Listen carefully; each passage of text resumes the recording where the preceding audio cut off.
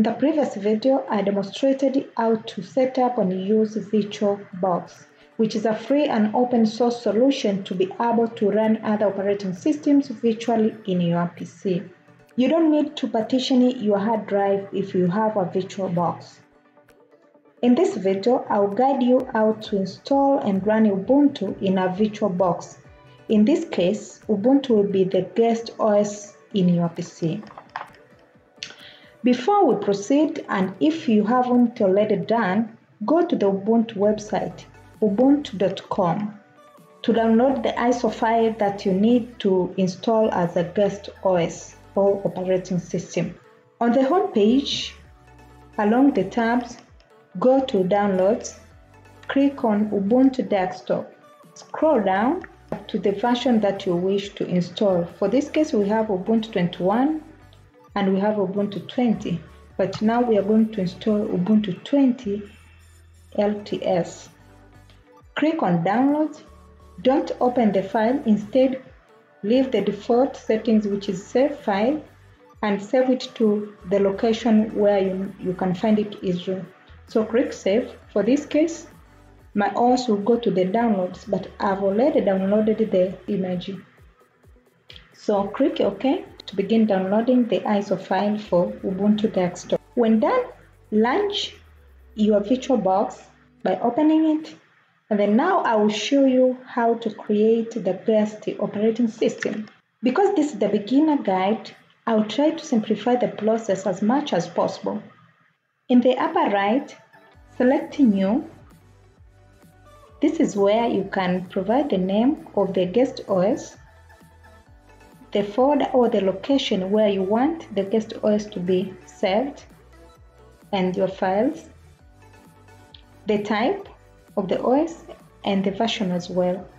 So now I'm going to type the name, but you can name it as you wish, but I'll keep this simple and then I'll name it as Ubuntu. So you can see by default, you can see the type as Windows or Windows 7, 64-bit, but once I write the name Ubuntu, automatically the type will change to Linux and the version will be 64-bit. Ubuntu 20, but you can change to 32-bit depending on your computer. So click Next. In the screen memory size, this is where you select the memory that you want to allocate to your guest system. Since we are installing Linux, it is not going to be as resource intensive as Windows. So we won't need so much memory to be allocated. It's normally a good idea to never allocate more than half of the memory that you have in your host system. So if you have 16 GB, try to avoid allocating more than 8 GB to reduce the risk of crashing your host system. So for this case, I'm going to use 2 GB, which is equal to 2048 MB. Click Next. So on the hard disk, keep the default, which create a virtual hard disk. So create a virtual hard disk now. Create. You'll now be asked to choose the type of the file that you want to use for new virtual hard disk. In my past experience, VDI was great, so we choose VDI or we leave it as a default. So click Next. Select it dynamically allocated. A dynamically allocated hard disk file will only use space on your physical hard disk as to maximum fixed size, although it will not shrink again automatically when space on it is freed.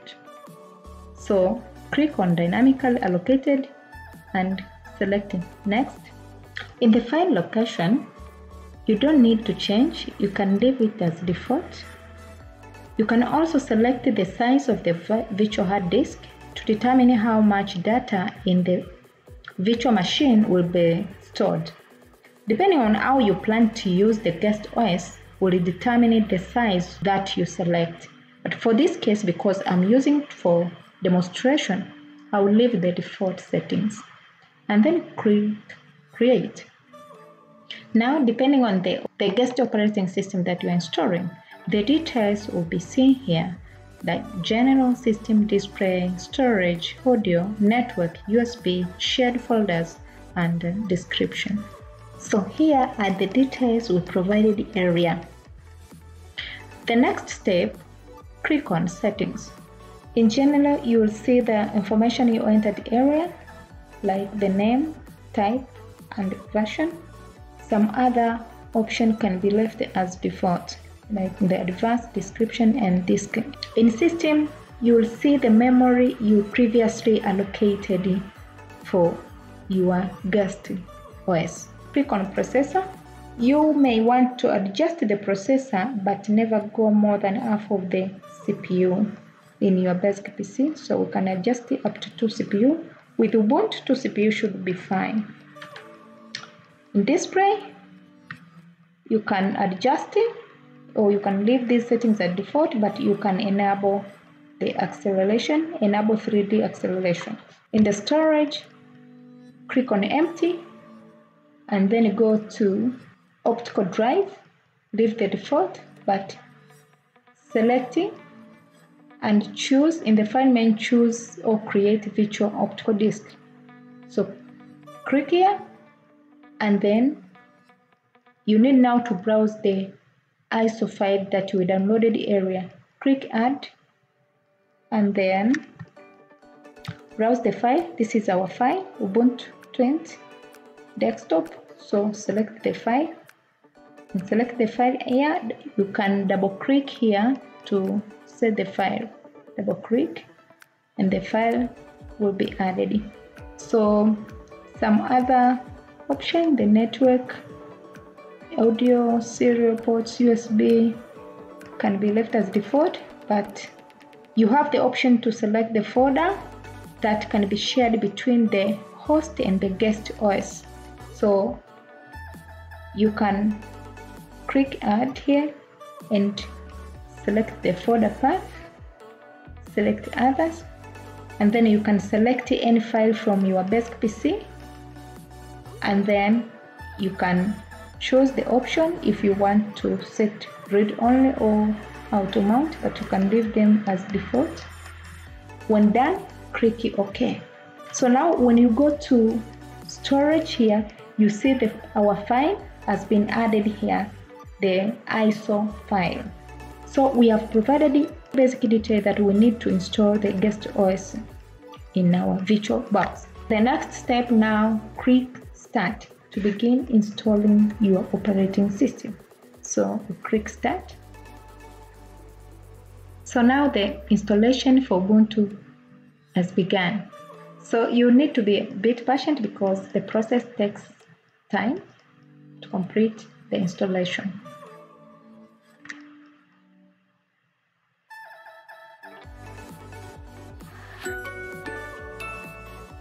So now the installation setup is ready. So we can select the language. By default it's English, so we leave it as default. And we have two options here. We have try Ubuntu and we have install Ubuntu. So we select install Ubuntu. Click. In this option we need to select the keyboard. So we'll leave the English US by default, but you can test it to see if it's typing. So it's typing. You can see.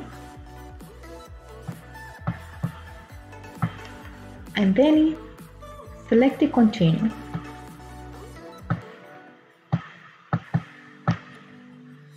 Select continue. So here we have options.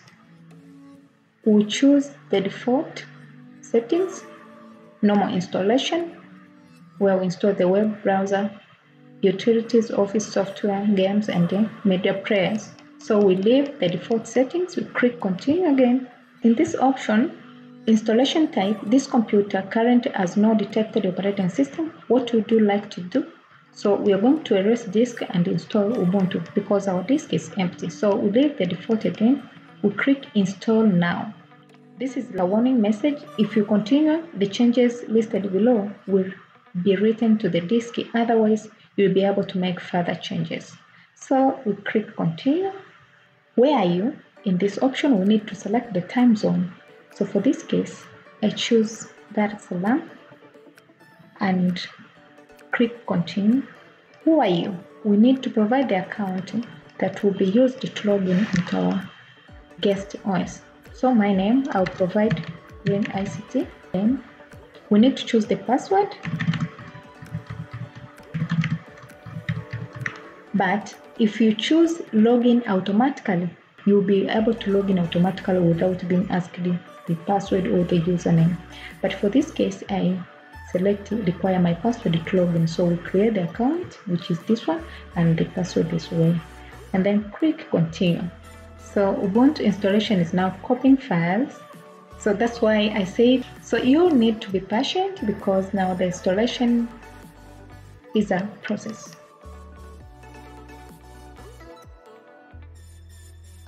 Now it's almost finished copying files. Now in this stage, the system is being installed.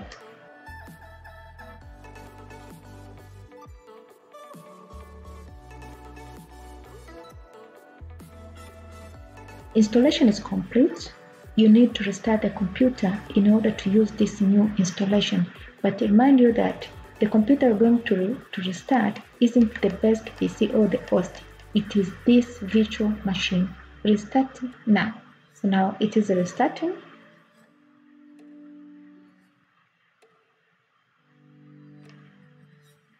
So now our guest OS has rebooted correctly. So now it is prompting. You remember we created this user.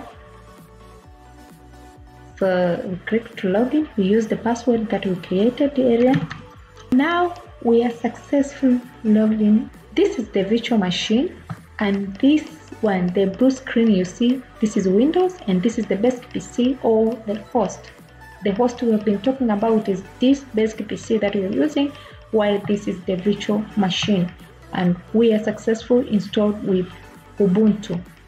So you can begin using Ubuntu. So when you go to view here, you can click on full screen mode. So you can say do not show this message again, switch.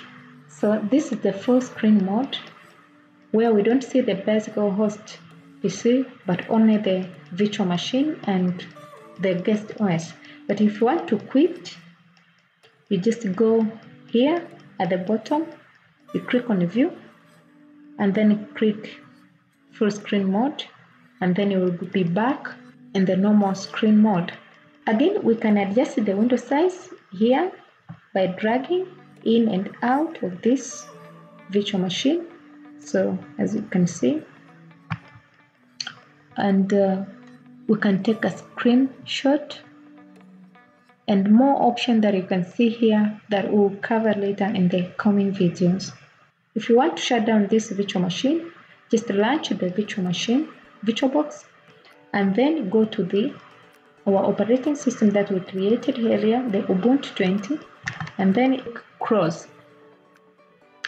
You can save the state or you can power it off. So now we want to power it off. Click on power off. So this will cause any unsaved data in application learning inside to be lost. So we need to make sure that all your data are saved. So we click power off. So now when you check the status, the power is off. So if you want to close the VirtualBox, you click here, you close it. Let's check now how to switch on the guest operating system. What you need to do, launch the VirtualBox, double click to open the VirtualBox, and then now you see our guest operating system is powered off. You simply right click, go to start, and normal start, and then our guest OS is starting. It's now booting. This is how you can start the guest OS once it's powered off. And this is the end of our lesson today. Thanks for watching and see you in the next video.